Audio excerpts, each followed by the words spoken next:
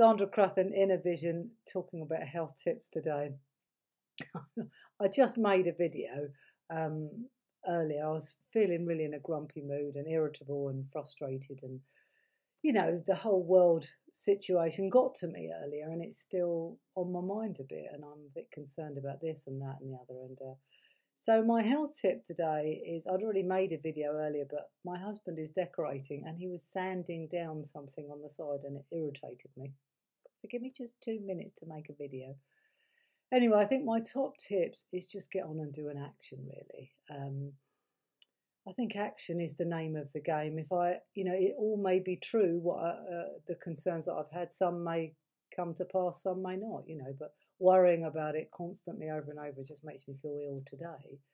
So just doing a little action, maybe accept how I feel and then go and do an action. So I stripped the bed and got the dinner ready and blah, blah. I did a few things. And I think also appreciating other people around you. I ran outside earlier and gave my husband a big kiss and a cuddle and said, thank you for everything you're doing. We're spending a lot more time together, which actually is really lovely for me, I have to say.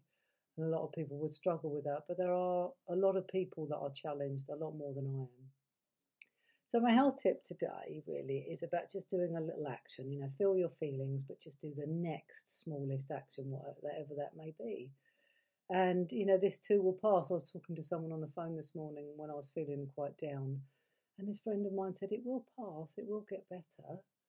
And that I sort of have to keep sort of at the back of my mind, really, because I can go into a bit of doom and gloom. So the weather is beautiful. I've got a lot to be grateful for, but sometimes it's okay just to have a bad moment and accept that I'm having a bad moment or a bad day or a bad time in that moment, and just get on and do the next right action. So I hope that's been of value for you today. Keep on keeping on. You're doing a great job.